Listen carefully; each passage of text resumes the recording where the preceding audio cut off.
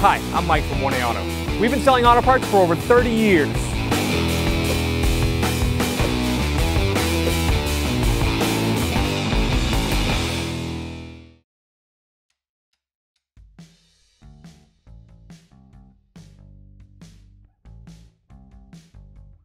Hi everyone, Sue here at 1A Auto, and today we're going to show you how to do an oil change on a 2018 Mazda 3 with a 2.5 liter.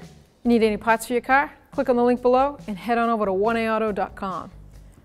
To start my oil changes, I always like to take the oil cap off and set that aside. And that tells me that there's no oil in the engine and not to start it.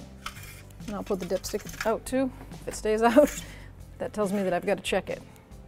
Now I'm going to lift my vehicle with a 2-post lift. At home you can use a floor jack with jack stands. Now that we're underneath the Mazda to do the oil change, we have a Phillips screwdriver or an 8mm socket.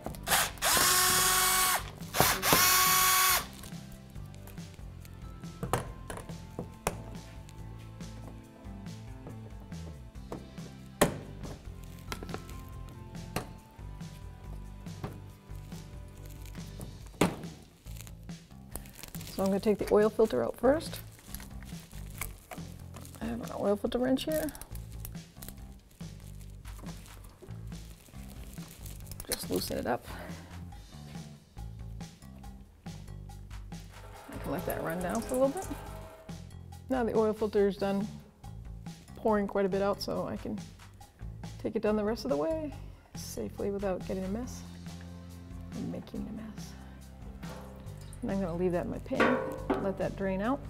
The drain plug is a 17mm. I'm going to use a wrench.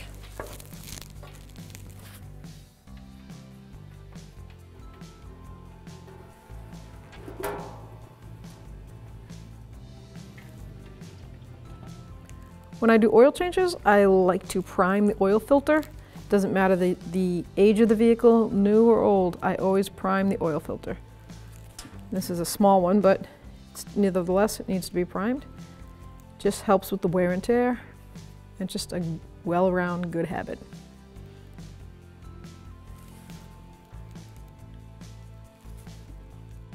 Now I'm just going to finish topping that off. Let that soak down in. You always want to lube the new gasket. I like to use new oil.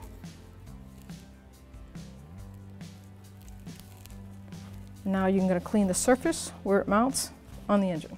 So now the oil's almost done draining. I'm going to take a rag and I'm going to clean the surface for the oil filter.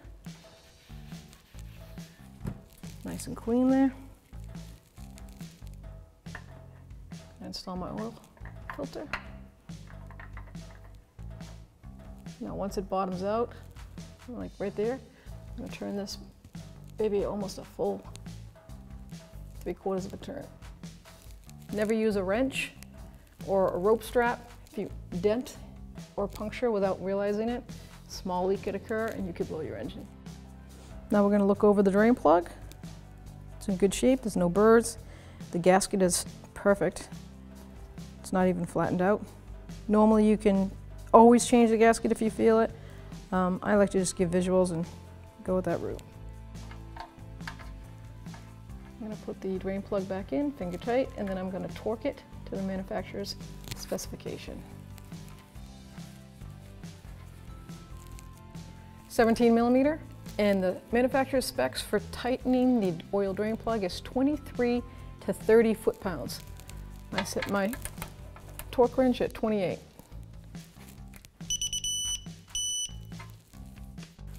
Always check and clean the area, make sure there's no leaks.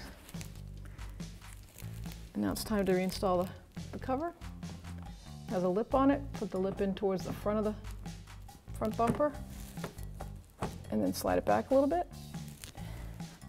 You have 2 push pins and 2 wood screws like that. They're little machine screws.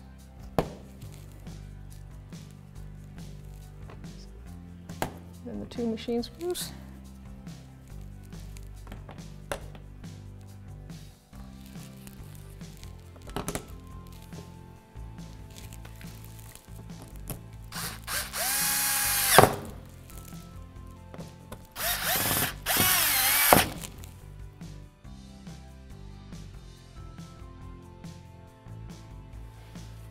Now this vehicle, the 2.5, takes 4.5 quarts of oil, 0-20.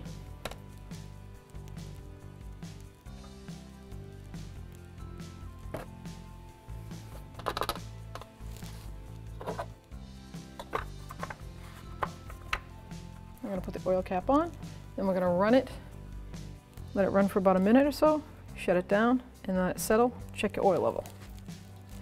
So now that I've run the engine and I shut it off and let it sit for a minute, I can pull the dipstick and check my oil level. First thing I do is I just clean it up, put it back in, and check it all the way down. It hasn't settled yet. I gotta let that settle. It calls for 4.5, and I have 4.5 right in there right now. So I'm gonna let that settle down and recheck it a couple more minutes. So now I've pulled the dipstick out, cleaned it. I'm gonna reinstall it right down to the bottom, pull it out, and we can check our oil level. It's perfect. Both sides. Now we're all set. Oil change is complete. Thanks for watching. Visit us at oneauto.com for quality auto parts, fast and free shipping, and the best customer service in the industry.